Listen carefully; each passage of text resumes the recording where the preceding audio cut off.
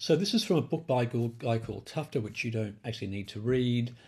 He espouses a number of principles which people preparing statistical graphics should be aware of.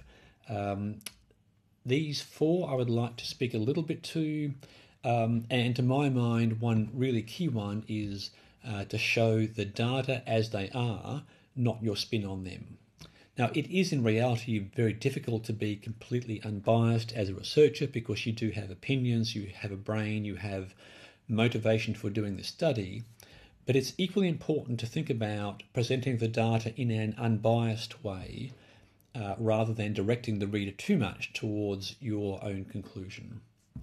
And that links with the second highlighted point to avoid distorting the data's message. And again, it's very hard to do that, even unconsciously sometimes to do that, because you're sure the key message in your data are X, and so you want X to be very prominent, which might unintentionally make other aspects less prominent and direct the reader's attention towards a particular part of the data rather than the whole picture.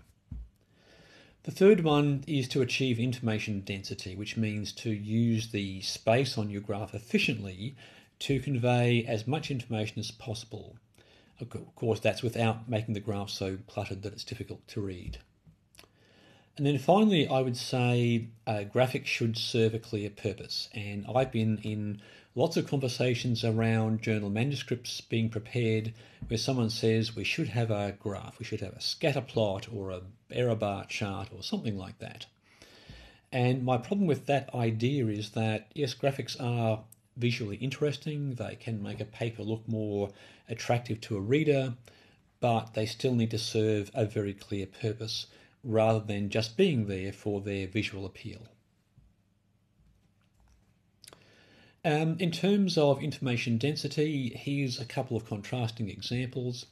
Doesn't matter so much what the example is, but we have generation time of species on the horizontal axis, length on the vertical axis, and I quite like this graph because I think it achieves that idea of information density without being confusing. The authors have put the data points themselves in a dark black ink so they stand out quite clearly, despite this text on the graph as well. But the text does add information. It tells you which species each dot represents, such as here, B. So I quite like this graph. It's not too cluttered. The information which is there is all useful. In contrast to this graph, which perhaps actually conveys less objective information, but does it in a much less clear fashion.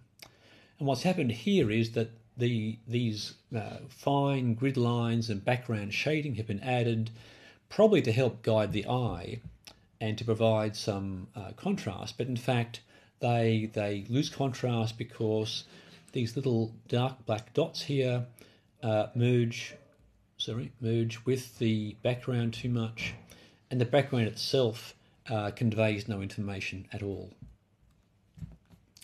This is a less extreme example, graphing age at first episode of major depression versus Hamilton score at discharge from a psychiatric unit. The graph itself is interesting. The message from the graph is perhaps not as clear as it could be. These grid lines have been added. You see it every 5 and then 2.5 points on the Hamilton score, but there are so many of them that the grid lines themselves become distracting. In contrast to this graph, which is the same data, but where the grid lines only indicate the means of each variable on the horizontal and vertical axis. So what this meeting of these two grid lines tells you is the centroid of the graph. The average person was around 35 or so years of age and had a Hamilton score at discharge of around 26. And people up in this direction are increasingly unusual in terms of age and high discharge scores, and likewise down here. So I think that these two lines actually convey some useful reference information for the reader, but do not clutter up the graph in the process. So the summary of this lecture overall is going back to the start, is to never lose sight of the science behind your research. So the hypothesis test to be conducted properly is important, their interpretation is important, but don't become fixated with hypothesis tests.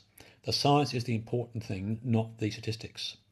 It's there just to help you understand the science behind what your data are telling you. Allied to that is the need to combine psychological theory plus the hypothesis test plus some idea of effect size to usefully evaluate your hypothesis. So the best scientific papers will triangulate what's known theoretically with empirically what we find, both in terms of the effect size and the hypothesis test result. Then we talked a little bit about the linking between research design and hypothesis testing, and these two things are intimately interlinked, which we will talk about in more detail in future units. But that's a really important concept to keep in your head, is that we need to think about selecting hypothesis tests which both match the design of our study and also the nature of our data. And then finally, on the last part of this lecture, doing the research is great, but it doesn't really help a lot if we don't convey what we've found in a clear, unbiased fashion to the readers of our reports or our journal article. So thinking about displays, be it graphic as I've talked about here, or tabular or in text, the same principles apply, that displaying it efficiently in an unbiased fashion which your readers will understand readily is critically important. Great. Thanks for your time.